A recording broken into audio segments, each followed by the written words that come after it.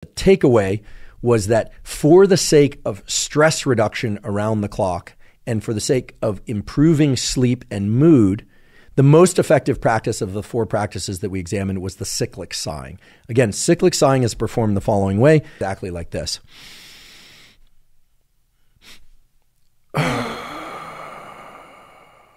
Now, we know that one single physiological sigh of the sort that I just described,